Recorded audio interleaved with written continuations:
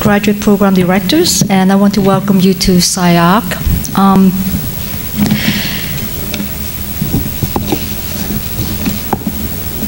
I think we're going to be in a treat tonight with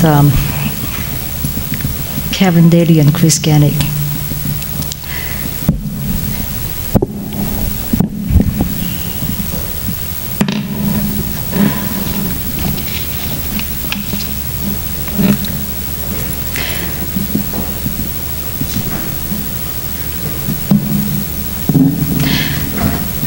The pencil has yet to be invented that is sharp enough for Kevin when I first got to know him. As Craig and I were building our space in Santa Monica, and funnily enough, that was opposite of SCI-Arc first space. But then I think that's another story. I have met Kevin earlier when I was visiting Rice University in 1984. But it was not until when Kevin moved to Los Angeles and initiated his Southern California experience in our studio that Craig and I truly discovered his artistry. Kevin amazed us by turning to a razor's edge, sharp, and look at dimension number.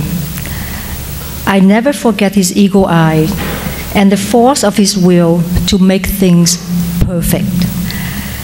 I didn't know it then, but at the same time, I was teaching with Chris in Cal Poly Pomona. But he was much smarter than I because he left right after and came here because this is much more fun. But now I realize after working with Chris for 4 years how perfectly matched Kevin and Chris are with each other. Because Chris is equally infallible in his precision when it comes to work ethics, when it comes to the work that you see in the exhibit tonight. And actually, I really hate him because he makes my job even more difficult. It's impossible to work with him because he's too perfect. Both Kevin and Chris came from Rice. It's one of those places where architecture was celebrated as a craft and a calling, and re-cemented their relationship here in Southern California almost 17 years ago. There is a remarkable consistency in the work they've done together. Sharp, intellectually acute, impeccably crafted, sober, sure-footed, but somehow exhilarating. And I cannot help feeling that if the practice was centered in Europe, and in particular in Switzerland, Kevin and Chris had somehow avoided becoming the watchmaker that is in their gene, and that they would be building elegant bridges, train stations, things that we cannot do in this country. The care and precision that they bring to their work is nearly incomprehensible in Southern California, where stucco and studs rules. Add to that the social purpose of bringing that studied yet pragmatic view of construction to humble charter schools in off-the-map quarters of Los Angeles, and you have the formula for a quixotic, intensely focused body of work which is simultaneously high and low, original and ordinary, fragile yet indestructible. This is particularly noticeable in the surreal, even subversive juxtaposition of materials in much of the work. Pudgy balloons waded through spiky, drought-tolerant plants. Centipede legs protrude from rough-hewn planks of exotic woods, and off-the-shelf garage doors parade down an actual courtyard. The originality of the work then lies not in its formal complexity, but rather in the recombinant DNA of its materiality. Seen through the lens of a practice which is notable for a steady, consistent approach to problem solving, it reveals a subtle yet compelling ability to discover new application and plumb the depth of a niche few of the contemporary have even noticed. I'm glad to be able to introduce to you two of the representatives of an endangered species, Chris Genik and Kevin Daly.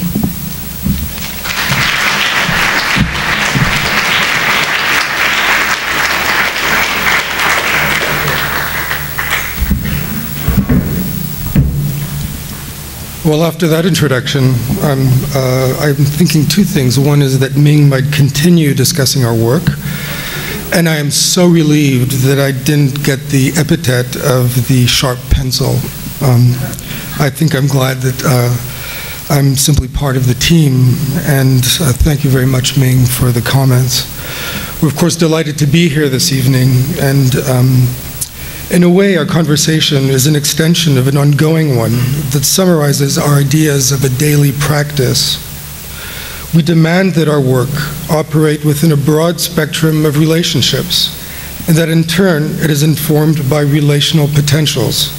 That is to say, that the interface between different and articulated ways of operating in the world are not only able to inform one another, but to thrive into the generation of work.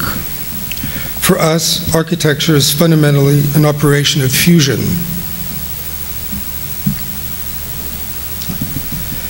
In our own practice, those potentials are intertwined and played out with our collaboration with the growing team back at Daly and Genik Architects in Santa Monica, with our clients, with the students and colleagues across a range of institutions, both in Los Angeles and throughout the country, and in particular with all of our friends and colleagues here at SCI-Arc.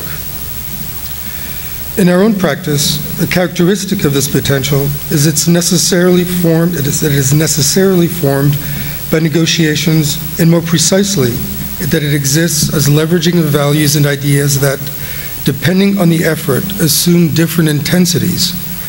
These are included in the diagram that we see projected on the screen right now. For example, we like to talk about our practice as things that are found and therefore ready-made, and that address ideas about increasing in adaptation, and things that exist on the right as thought and that are rendered through specialized and informed operations of making. One of the guiding propositions of the diagram is that it introduces the idea of production, in essence the making of architecture, which to us is often tensioned by opposing ideas both within culture and within technology. And we've chosen a couple here. In the examples of the Concorde, yet to fulfill its full flight potential, and of the space shuttle in the orbiter first landing in Florida. Both speak to the aspirations of a culture which values its achievements as they are rendered through the problem of airframe construction to facilitate, in one case, hypersonic travel, in the case of the Concorde, and space travel in the case of the orbiter portion of the space shuttle. If we understand these as paradigms, it is precisely because they speak so eloquently to a set of possibilities, and as well as imminent failures. And we view these examples as kinds of porous and fluid frameworks for understanding opportunity within the larger world, and kinds of meta or overarching problems that architecture can be informed by and engage directly. So our work then tends to operate within the premise that architecture is capable of producing not only resistance to pervasive ideas, but to question them as well. For example, as we go back to the diagram, some 15 years ago, Kevin and I adopted a couple of what we like to term office pets, the guppy at the upper left and the mosquito on the lower right. The guppy, or pregnant guppy as it came to be known, first took flight in 1962. Its purpose was to facilitate the transport of the booster stages of the Saturn IV rocket that would eventually launch the lunar landing efforts in this country. The idea was to deliver the rocket stages prefabricated first in California and flown across the country to Florida, where they would be then assembled. In its transformation of the then ubiquitous Boeing Stratocruiser B-377 through what is generally referred to within aircraft manufacturing as an operation of massive enlargement, and a term that Sarah up in the office seems to enjoy, the guppy exemplifies for us the potential of what we have come to refer to in our work as a project of extreme modification. And this operation has come to characterize and continue to operate throughout a range of residential and institutional projects that are primarily located at the upper left-hand corner of this diagram. Our other and unofficial office mascot is the mosquito.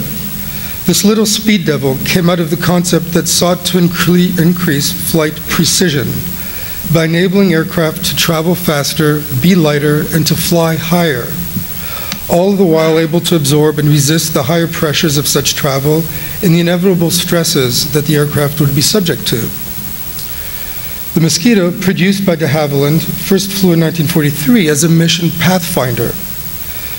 The fundamental paradigm reconsideration that enabled its development was based on inverting the then prevailing assumption that metal stress skin was strongest and most efficient, with the notion of a lightweight composite construction consisting of molded sandwich panel that included an ultralight balsa wood core sandwiched in between inner and outer plywood skins. We have come to include this kind of inversion as generative to our approach, and in certain projects, we have come to describe it as an operation of radical optimization. Within this system of tensions,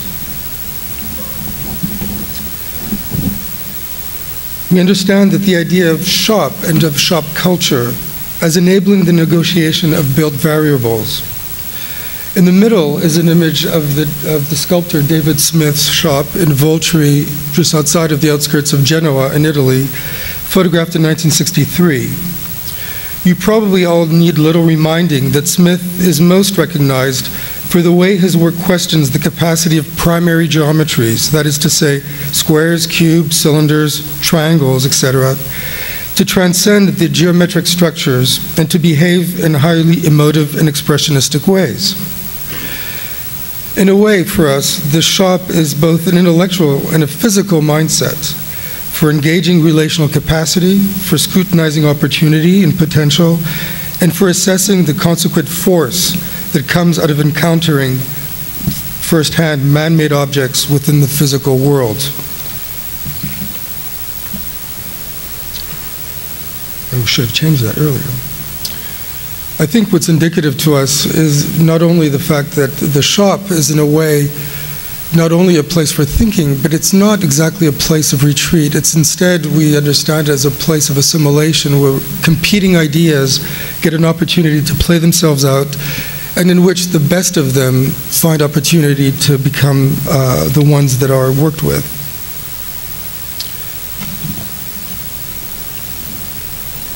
This is a view in comparison of our own shop. It's a tiny little corner where an intern model builder generally gets to spend much of the summer. And there's a full array of equipment that kind of conditions that work surface. There's printouts and cutouts from our laser printer. There's sticks of basswood. There's components of a speed rail system, models, leftover pieces, all of which go into the way we tend to recycle and both invent ways of working. I really like the illustration of this idea and the previous thoughts in the way that it's rendered in a 1943 photograph of a moholy-nage project.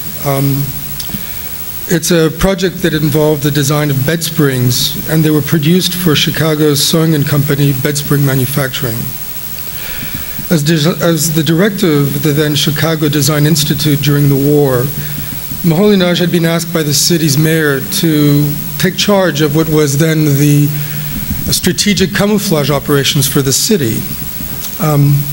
What this entailed specifically for Moholy-Nagy was getting to work on reconsideration of commonplace materials from which could be extracted unexpected and apparently contradictory behaviors. He clearly allied the school's shop with what was intended to be the retraining and education of returning GIs from the war. This not only was a smart move to secure ongoing funding for the school through the city's coffers, but enabled him to develop a series of courses based on fabrication and shop work, and saw that these became both highly therapeutic in value, but also fundamentally about the reopening of an imagination that had perhaps been inhibited and once again engaged a traumatized mindset. This is a very quick example in which a rigid board is milled, joined, and cut into smaller, interdependent laminations to form a kind of resilient mat. In essence, a very cushy wooden spring system, which relied on for their making it was, during the war at least, a readily available non-strategic resource. To test the bed, Moholy-Nagy simply had the school janitor pose for the photograph to prove how comfortable the structure was. As we look to where our practice started and the kinds of buildings we have come to work on, a couple of circumstances resonate with us. One,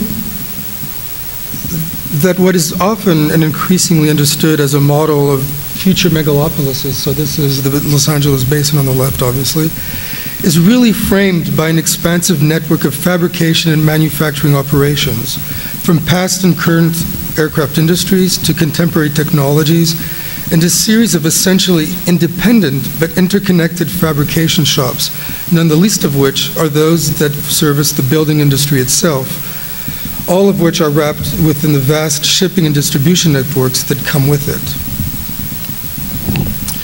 And two, that the city's fabric, as we've come to know it, is largely made up of modest, almost indistinct, and often purely functional shells, mute in nature, but nevertheless delicate and complex, even as they are pervasive. Which gets us to the project album, a kind of family portfolio that argues for a couple of central realizations for us. One is that, as Kevin likes to often say, we have only really worked on what are crappy buildings, but nonetheless ones which have enabled us to play out and test, without preciousness, but with precision, the interconnection between approaches of extreme modification and radical optimization. And so here are the transformation of those views through an array of projects that go from institution at the upper left to residential in the middle, to a series of ongoing projects at the lower right. So in this next part of our conversation, Kevin will walk us through a series of institutional and residential projects that exemplify how we continue to work and to tackle some of these ideas.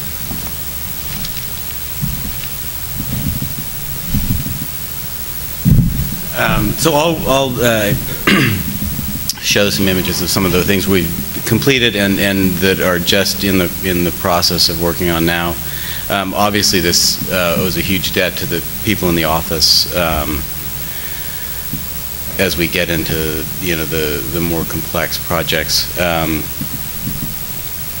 Many of whom probably would have liked to join us tonight, but the first shift doesn't end for another hour and a half or so. But I think, as Chris was saying, Los Angeles is filled, I'll say something that's going to surprise you, but I'll say it anyway, with junky buildings. And I think as we started our work, those were really the only ones available for us to work on. And we started our practice during a recession. I don't think people believe that could ever happen again. But there was very little work when we started, and I think we kind of learned to build and learned especially the kind of regulations related to building, in part by this kind of very empirical process of taking things apart.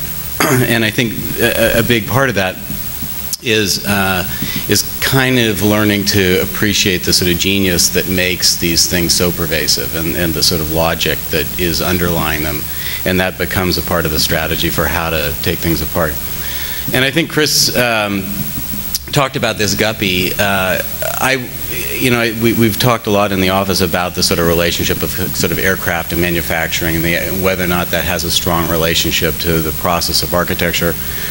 I wondered whether or not the sort of, the stronger relationship was the fact that our first office was at the Santa Monica airport.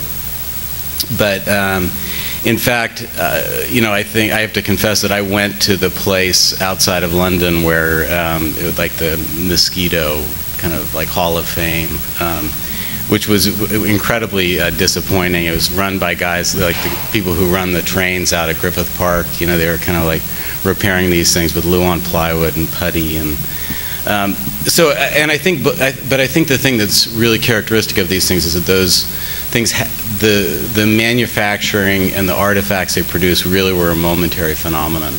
And I think, and there is, I think along with that kind of the sort of beauty of that kind of technology, things like the guppy also kind of bring forth this idea of this kind of impossibly ugly beauty.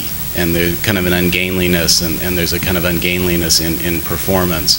And I think those things also really contribute to the way that we think about things. So here are a range of projects that are kind of extreme modifications. The first was a residential project. This one was kind of our first public project. We sort of stripped the sides off of a building at Pico in Maine and Santa Monica and kind of tried to turn the building into a little bit of a nightlight.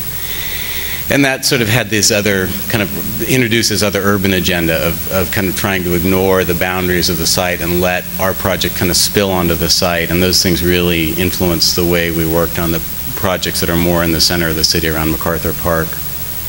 Little bungalows. And so that's what I'm saying. Each of these buildings, the things that make them buildings and make them ubiquitous also have some kind of underlying logic to them.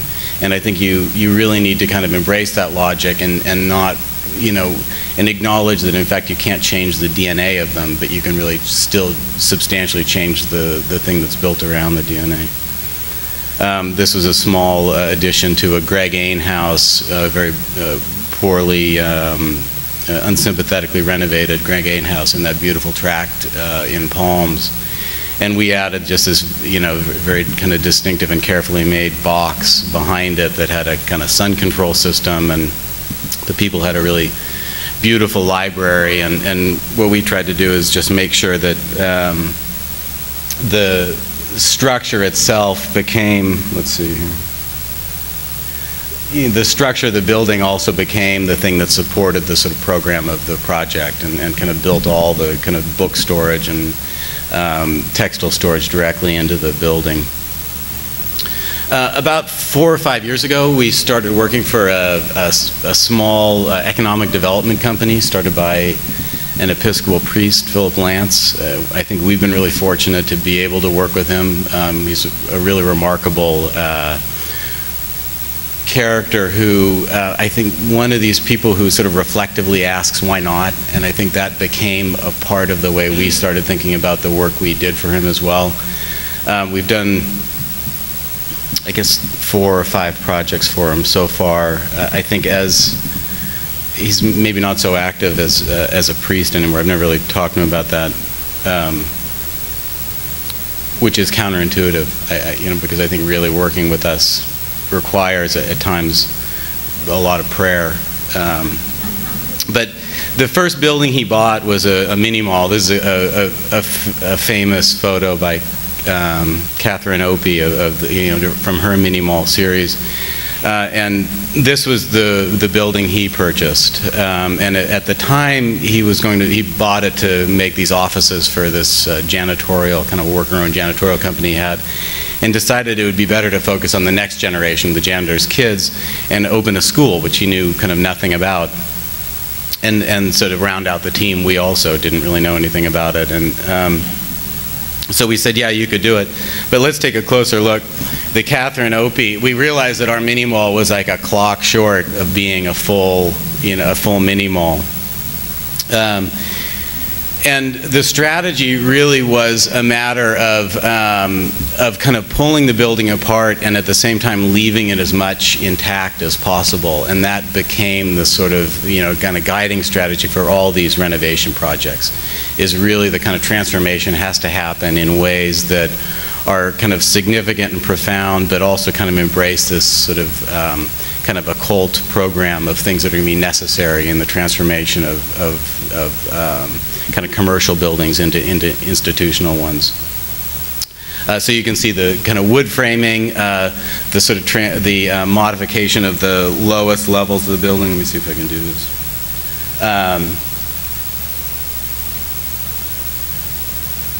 I'll stop flipping this around so we'll know which end is the pointer. The existing wood framing, we had to kind of equalize floor levels, added pieces to kind of seal it from the street, but really the sort of principal part of the project was adding this freestanding building within the project. And that kind of had to have this complicated program of doing everything that was needed to let the building become a school. And it was this kind of fifth facade that was added within it that had to address all the exiting issues and things like that, but also had to become the thing that kept soccer balls out of the windows and things like that. So, and in some cases the building was only a couple feet wide, and that was really all we added, and everything else was just the existing building that stayed intact. And then in addition to that, kind of negotiated with the building department to kind of change the exiting system and things like that. Recovered sort of additional spaces to make outdoor classrooms and reading rooms. And then the whole sort of public area had to kind of have these multiple programs to support, the Thanksgiving pageant and that sort of thing. But I think one of the reasons I say we were fortunate to work for these guys is that I think we kind of got lucky in the fact that they really didn't have the resources to kind of buy up the block and fence it off and turn the whole thing into a school. So there was this kind of incremental process where instead of making kind of an enclave, we actually had to slowly make it a educational precinct. So they kind of each step of it had a way of supporting the kind of informal program of kids getting dropped off and picked up, and then they slowly started working their way up the street. So there was the first building, then a building that Alice Kim sort of generously referred to as a dingbat office building, and virtually every structural engineer in town has worked in this building. So this was John Martin's original office before they moved downtown.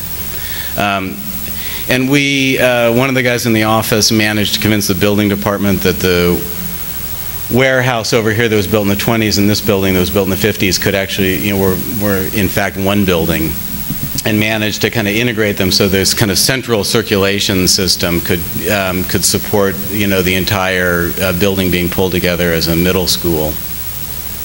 And then what we did was, is kind of lighten the facade even further and kind of make it so that it was just a perforated metal screen, just a scrim, and you see kids walking back and forth in silhouette as they go from class to class at each end of the building.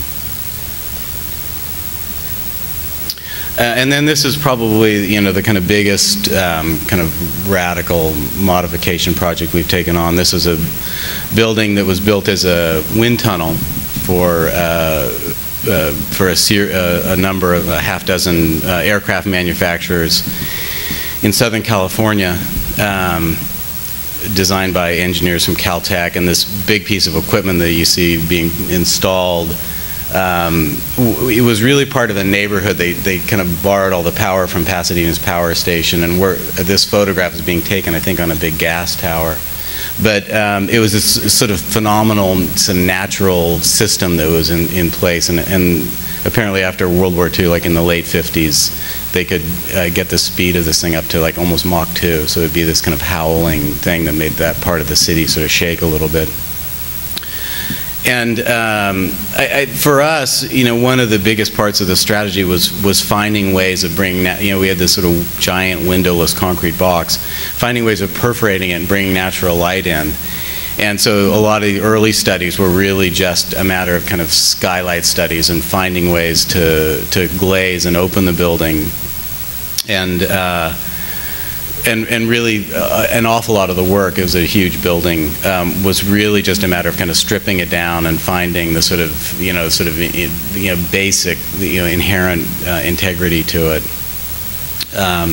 And also kind of pulling pieces apart. And it was big enough where if we focused the work, we could, take away pieces where we also needed to, modify the structure or solve a handicapped access problem or something like that, or bring light all the way through the building. A big part of this project was finding and working with a system of a skylighting system. We were sort of on this kind of like super highway of despair. Every time we tried to lighten these skylights further, they became more expensive. And so we finally made this deal with one of the structural engineers on the project that if we just put everything back on the roof and it weighed less than the part we took away, he wouldn't object to it. And that became this kind of negotiated strategy throughout the building. We took away roof deck, and that was all weighed as part of the kind of overall massing of the building, and then used these very light steel frames to support a fabric skylight system you can see being installed in the lower image here. And the way these guys, this company, worked with this ETFE system, which has been used a lot in Europe. This was the first North American installation.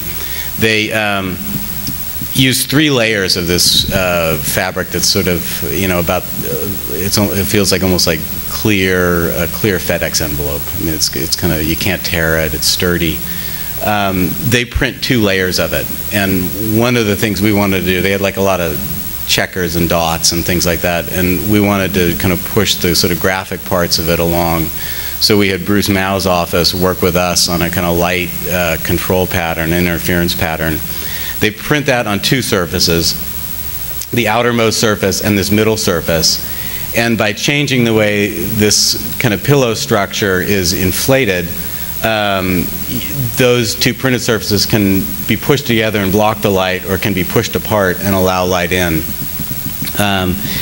That became sort of this overall strategy that, because the school was taking over this part of the city, we kind of set these big glowing things in this roof garden at the top, because we really felt like, kind of making a marker and making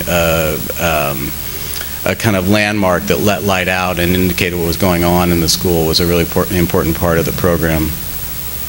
We put all the kind of print shops and things like that at street level and created this pedestrian area. These are some of the classrooms, some of the huge exhibit and event spaces. Made this palisade with shipping containers. On one side of it is the shop for the sculpture fabrication shop, and the yard for that shop. And then this side is kind of both loading dock and a kind of a reception area for the graduate gallery that's just immediately outside of our picture. So all the kind of outdoor spaces had to be kind of multi-programmed with these kind of conflicting programs. And then I'll show you a couple images of a project that's sort of just underway now. We're working, this is Harvard's campus here. This is our site over here, and that's, I guess, far enough away for them to trust us. What we're doing is building renovating a building so that they can empty out the Fog Museum, which they tell me has been overdue for a renovation for 50 years. Empty it out, and then that gets renovated by Renzo Piano. And then they will continue to use this as kind of an art conservation facility. So this is the existing building, and this is the building they purchased. I kind of, we kind of talk about these junk buildings in Los Angeles, but at the same time, this street here is called Western Avenue, and then I saw this building and I kind of felt like, these are my people. So what we've started, this is only like a 6-year-old building too. We're just in the programming phase now, and started to realize that there was kind of both more and less program than could fit in the building in certain ways. So these are kind of early sort of massing and kind of allocation and zoning studies. And this is what we were calling the Rosetta Stone. It's a kind of combination of all the program elements in, kind of configured to show whether or not they're high security and high loading and things like that. What we realized was that if we started to really look at the program carefully, the program that needed both high floor loading capacity and high kind of climate control standards was really gigantic. And the part that could really just go directly into an office building was actually pretty small. And so now we're kind of working with the client to kind of review some of those options. We may, in fact, do something other than modify this building, because it kind of both at the same time does and doesn't fit. I'll show you a couple other renovation projects. You'll recognize these drawings, really important in the history of SCI-Arc and this publication. We have renovated Amorphosis building. You may get a chance to do this at some point. Which I really wouldn't recommend as kind of a career enhancer, because I think you can see in a lot of the projects we've worked on, am I going to wreck this thing isn't one of the questions we usually have to ask ourselves. But we really, in this particular case, we actually started by kind of adding some furniture to the inside, and then it kind of, like, as projects sometimes do, got more and more complicated. We ended up, it sort of turned into more of a sort of thing like, what were they thinking, what would they have done, and we called some of the people who had worked on the project, early on, and now they're like in charge of firms in New York, and it's like, you can imagine, that no one can remember. It was 20 years ago. They were interns at Morphosis, and like there's a guy on line 2 wondering if they can remember what size the concrete board was supposed to be. But in the process of working on it, they also purchased the land immediately next door to them, and we started looking at a way of kind of transforming that into without changing the existing building too much, into another piece of a building. And the program for that really was to kind of make a big outdoor space for kind of parties and for receptions and things like that, and then make a very small guest house adjacent to it. And that was going to be prefabricated and built up on this plinth that you can see, this big swimming pool next to it. And really kind of keep the new building as kind of separate from this really beautiful kind of elegant box, as separate as we could. This building has been kind of put on hold. I think right now it turned into a nice commission for a landscape architect in town, and I think for now our part of it is kind of on hold indefinitely.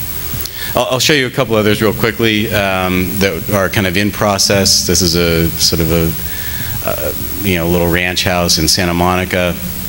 We're kind of shaping it. It was a little bit larger than you could build by kind of contemporary zoning standards, so we had to kind of carve away at the addition and leave the parts of the building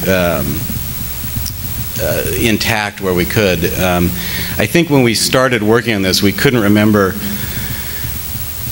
whether you always should or always should not hire a contractor who had gotten a degree at SCI-Arc. And we ended up, we did hire one, and it turned out he's a great contractor. And one of the things I like best is the kind of steel frame that gets added to support the new construction. One of the things I like best is he made a job shop, or his job shack, out of pieces that he scavenged from the from the renovation, from the demolition phase, but also made it the waterproofing mock-up. And so here's some of the steel frame that's just in place now. This is a very small house up in the Hollywood Hills, a really small residential project. The people in the office really like doing this kind of work, though. I think the scale and the sort of tactility of it is something that I think all of us value kind of throughout the studio. This thing is really about kind of, I don't know, there's sort of a Cheshire cat kind of tail, or they call it the gramophone, that the building just kind of spins and becomes a second floor with this, kind of skip, board and batten siding. And then this is another project that's just underway in Venice, a couple small existing buildings. It's for a family. One part of the family's here, another part's here. And so the project, it's sort of like when the kids are riding in the station wagon, they say, no, my arm was there. This is the kind of sibling rivalry zone right in here. And the parts we're adding are just pieces that kind of reach into that area. So here are some of the early kind of study models of these kind of telescoping pieces that reach into the landscape area. And then here are some of the sort of skin pieces that are getting kind of wrapped around it, and those become outdoor spaces and little studies inside the buildings and kind of bedroom extensions. So then the next round of projects are these kind of optimization projects. These are new pieces. One of the first projects we worked on together was this Topanga Canyon house that really kind of crystallized a lot of the way we approach things. This building was like just one structural bay wide of a manufactured system, and really learned a lot about the kind of perverse nature of that kind of system. That in fact almost nothing was pre-made in this system. That in fact it was sort of an operation of allowing a range of possibilities, and that is something that really informed a lot of the ways we think about modifying things as well. This is a house down in North San Diego County. A very simple steel frame held up by this kind of big shear element that's the fireplace. The steel of the roof extends out to hold these big garage doors that kind of extend the interior space to the outside and help shade the interior, and also at the same time kind of protect it from fire. This house replaced one that burned in a wildfire.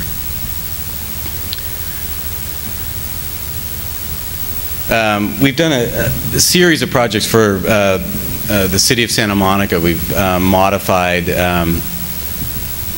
in some ways modified a building system. This one was, I think the people that invented it imagined it could be used for like AM, PM marts. I really like the modesty of this, though. It was nominated for one of these awards. They're hard to get. But I really liked the system. It was kind of a conventional, steel frame system and a very high strength concrete that was placed on top and made this composite wall system.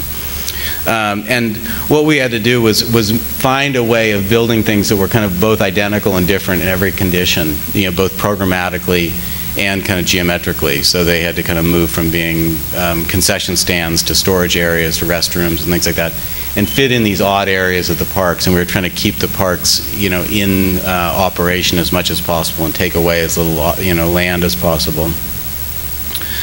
So it kind of turned into an effort of identifying and making sort of the biggest imaginable pieces that could be delivered to the site. Here you can see kind of a periodic table of all the buildings that we built and each of their elements. This was also kind of a SCI-Arc project. Jeff McKibben did a lot of the kind of early studies for milling this kind of surface that we were trying to create that could be continuous and sort of add continuity from building to building. You didn't really have the kind of scale elements you would normally have for a building because they were kind of low, and we were trying to let them sort of be variable within the kind of landscape setting that they were placed in. But you can see here the steel frame system. The white that you see underneath there is the form liner that we machined and vacuum formed. These were all made up by this next to the giant prison in Corcoran, California. I think the flaw in this was that the guys who made the precast were just impeccable, and then we put like virtually the entire project in the hands of a contractor who really had a hard time getting to the job site every day, and maintaining just sort of the basics of orientation. So the irony was that we kind of developed this system with this expectation that it would minimize the construction period, and I think by the time it was done. I was the only person in the office who was working there when the project started. It just kind of dragged on for a couple of years as the city fired contractors and hired new ones. But you can see here that there were two building types: the kind of an opaque one that was the concrete system, and then a more more open one, a lattice system that was used for scorekeepers' booths and things like that. This is a very small studio up in Silver Lake, artist studio. You can see these guys kind of threading this light control system through it. This is the studio itself. It's all really kind of basic carpentry. All these things kind of vary depending on what their orientation is. I really like the way this woman works. She kind of cuts everything up into little bits and puts them all back together again. Part of the way she does that, though, is by using these walls as projection surfaces. So it's really important to have this really high level of natural light, but at the same time it could never be direct, or it would really interrupt the way she worked. So what we did was really develop this as a way of kind of bringing a lot of light in and putting a lot of ventilation in the very upper levels of the building so it could stay cool and be comfortable in the summer. There she is, struggling in with some more paper to cut up into tiny little bits. And then this is, I think there were just one more project, or maybe one or two more. This is a project just immediately south of the Arts Center building that we renovated. This is their housing, student housing project. This has been through a number of different iterations. It's a relatively high density housing project. It's originally going to be about 300 beds. As we've kind of developed it, we've pulled the building apart in an effort to make sure that we had ventilation all the way through it. And so now are these kind of long strands. Art Center, the students tend to be a little bit older. It's probably a little bit, like SCI-Arc, they've gone to other colleges, and the kind of traditional student housing just didn't really fit the way their students live. So what we tried to do is make these kind of big lofts. These pieces here are identical. These restrooms, they'll be factory made, and it's kind of a Art Center industrial design project. The kitchens are identical. So basically all the plumbing and electrical goes just in these cores that repeat every 25 feet or so. And then the studios are open, and so people could choose to have like a substantial amount of social space or virtually none. They kind of can program this, as just kind of an open loft, and with this, huge amount of glass front and back. And then this brise soleil is kind of a sun control system. Since we had to build the building out of concrete because the height restrictions are so strict there, what we realized is we could build the entire building without air conditioning. So by using the mass of the building and kind of controlling the way the sun hits it, it will stay cool enough throughout the year to not need any kind of compressor cooling. We'll have a geothermal source to the very hottest part of the year. But as it turns out, there's people in the city of Pasadena said it was the first housing project in 25 years that was being built without compressor air conditioning. So these are some of the early studies for the sun control system, the kind of brise soleil. And this is one of the more, this is kind of the direction it's going, these fins, and they kind of get rippled, and directly behind them are each student's small balcony. Oh, that's right, the high school. How could I forget? This is one of it's the most recent project for Camino Nuevo, the charter school people we started working with, on this kind of skinny little site that we always kind of refer to as a RISD site. They always gave these projects on these impossible sites, and you kind of think, well, that's why the buildings are so beautiful, they're so skinny. The site was, it really wasn't that much fun to work with. It was, really meeting the kind of requirements of the traffic department and things like that were extremely difficult. But it's kind of an administration, kind of a long strand of classrooms and kind of a bushy tail. It's about 400 feet long on Silver Lake Boulevard. So what we tried to do is kind of change the sort of nature of the cladding so that it kind of emphasized the concavity and convexity of the side. So as you kind of came along especially at night, you kind of feel the building kind of moving forward and moving away from you. And here's the finished surface of it. Part of the sort of premise also was that the building's a concrete block building. You can see it kind of coming out of the ground here. We wanted to build it with block because it was so noisy there. Silver Lake is such a noisy street. And the metal cladding, the perforated cladding, here's kind of an undercoat, also helps keep the concrete block cool enough so that you know, by the time you really start needing air conditioning, the bell rings at 2:30 or 3 o'clock. So there was kind of this energy management system that was part of the kind of overall cladding, in addition to the kind of, you know, the visual parts of it. Here's some renderings from the very prow of the building looking back along that kind of curving walkway. This is the view along Silver Lake Boulevard. This is along Temple as you're heading back towards downtown. And what we did was take the landscape and run it kind of directly up onto this mesh, so the kind of mandatory graffiti control area is actually just kind of a landscape surface, and the same kind of planting is going to run from that ground on up to about 10 feet onto the face of the building. So I think Chris, I think is going to summarize a little bit, in part by talking about the exhibit that's here at the school. I think that really does touch on a lot of the things that have been central to the way we've been thinking about some of the other projects that are underway now.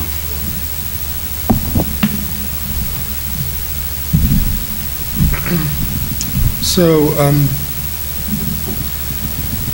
mean, as our practice progresses and continues to work, if ideas like radical and the ideas of optimization and modification and so on continue to thrive, I think one of the important characteristics of those kinds of operations is that trial and error, for sure, is a really important part of understanding how to make things. And in part, if you wanted to engage in a project that was enabling of trial and error, there probably wouldn't be a better place to do it than at SCI-Arc, where joining now a kind of range of projects that have been gallery installations. I think there's probably been 14 of them. This is one that really tries to take toll or take a larger survey of where we've kind of located our work, not only within the making of it, but within a larger grouping of ideas that kind of characterize also the way that one might begin to understand the way the world itself is shaped.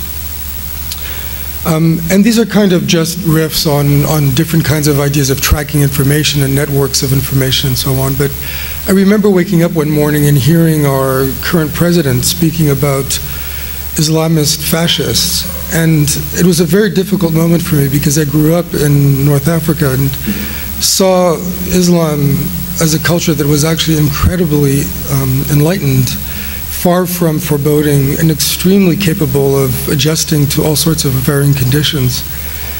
And the map at the top then was one that I went to look at that morning, and really is a tracking of the Silk Road that began in the 1st century BC and went all the way up to the 14th century AD, which was a profuse network of relationships that really layered itself over a yet forming landscape that was primarily commercial, but then as it gathered influence, became a fundamental way of generating ideas and possibilities within the world, in which architecture occupied a central and unique role for galvanizing relationships between peoples and places and exchanges of ideas. The map below is maybe a more current, updated version of that, and I think one has to look at both of these as being simultaneously full of potential, but also fundamentally flawed in the way that they reconstruct the world of relationships. And the map below is simply one that vectors the places in which portions or parts of assemblies and prefabrication of the Airbus A380 are located around the globe to then recenter themselves around Toulouse in France.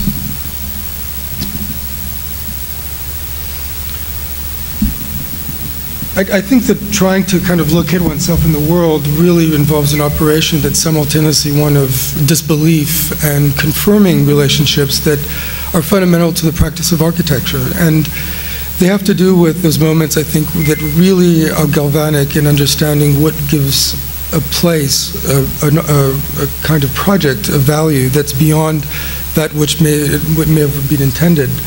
This is the Daichonshin Matsuri, and it's the Giant Lantern Festival in Japan, which takes place every August, and which inaugurates this weird and wonderful custom of wishing for simultaneously benevolent weather and the expelling of ocean ghosts. One of the wonderful and extraordinary capacities of these giant lanterns is to yield ready-made structures that recreate in a way, in a funny kind of way, the Shinto temple and the relationship and the narrative relationships to it, but also becomes this kind of deployable structure that simultaneously is intensely compressed and radically open. Along the Silk Road, there are these incredible moments, one of which happens to be the market at Isfahan. And having been there, remembering some of the places that seemed really compelling as opportunities primarily, and ones which bring back and bring together and recollect all sorts of different forms of interaction that are mercantile, that are intellectual, that are ways of imagining the world, and without completely forging the way it is to be only in one way and uniquely constructed. This became a kind of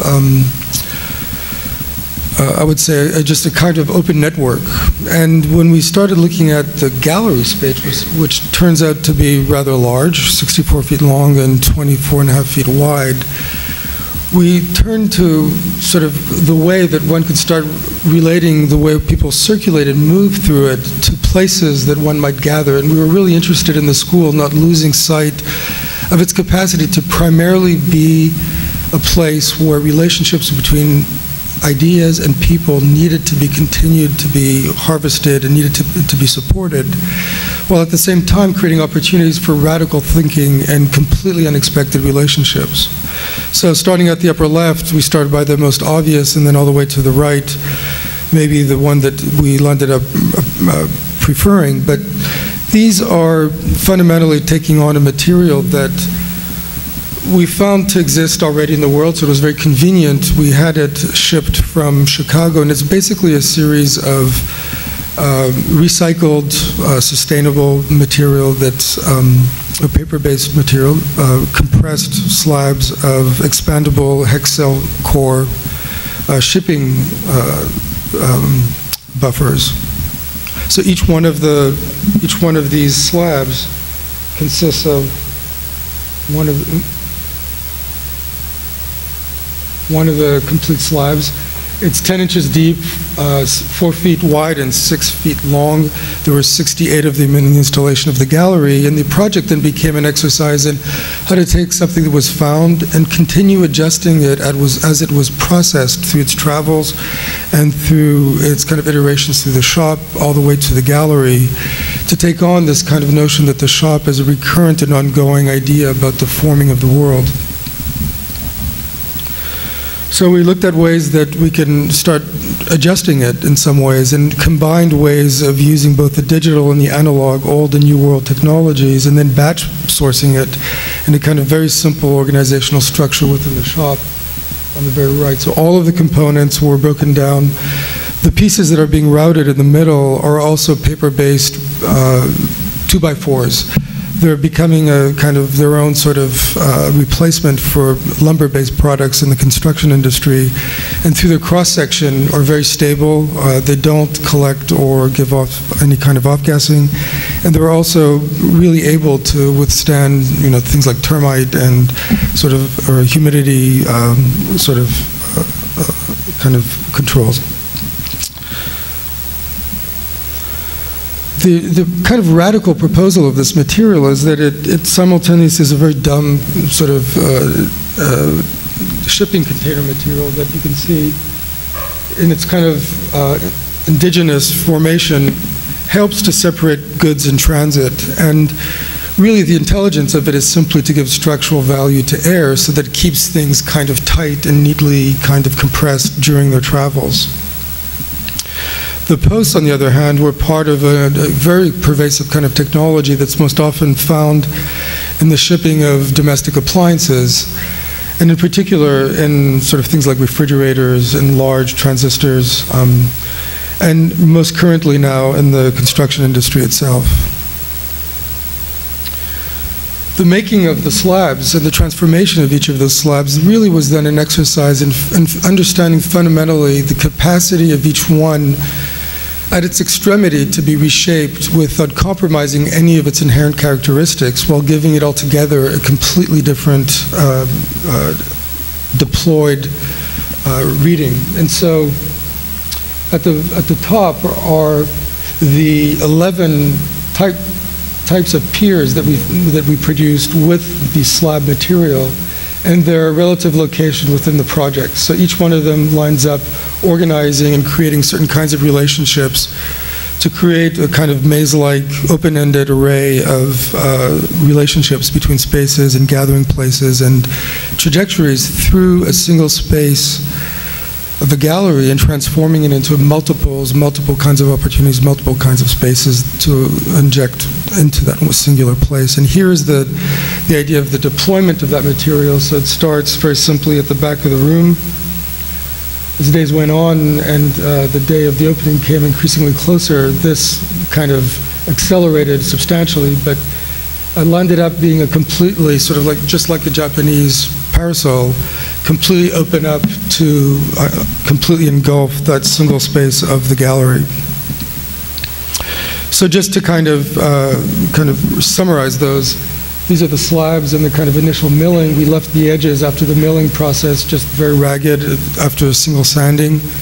Milled in the places where the compression struts would be threaded, and here's our wonderful crew of SCI-Arc workshop attendees, really taking on an operation which must not be too dissimilar to the making of those obelisks at Karnak, but with a very, very different kind of material, and much lighter and easier load to bear for sure. And here are some of those piers now being kind of dragged in, and I like the kind of very animal quality of them as they get dragged into the gallery. They're able to be carried by 2 people, so they're very light. They weigh just under 100 pounds. And it really takes on a kind of found space of the school and imagines a way to render it a whole different set of understandings to it, and therefore to the ways we teach and the way we talk about architecture and the way we understand its relationships within the networks of relationships outside of the school. The extended slabs open up to this kind of hexel configuration that is 8 inches across in both dimensions, and very simply starts capturing a series of transformational spaces, each one of them having a very different cross-section and a different progression through the installation.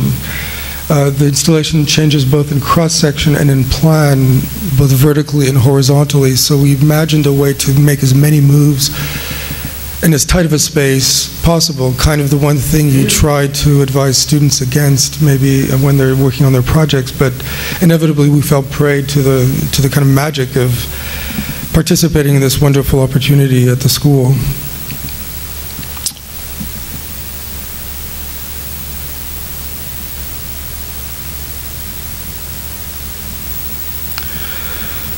As just a conclusion, I think that the guppy, in its true form, kind of remains at least both the intellectual and the emotional, maybe, mascot of the office, in part because it has these really extraordinary qualities that I really like, and they have to do with being simultaneously resilient and hard, with being able to be absorptive and simultaneously reflective. The fish is able to collect itself in formations and coral reefs to hide from predators, but because of its inherent structure, which is a kind of rubbery outer skin that's simultaneously compressed and inflatable, and a spine which lacks a rib cage, it's able to completely transform itself and really shares, I think, a lot more of our projects than we've yet kind of explored, and I think it's going to continue to be the kind of intellectual sort of presence within the work in years to come.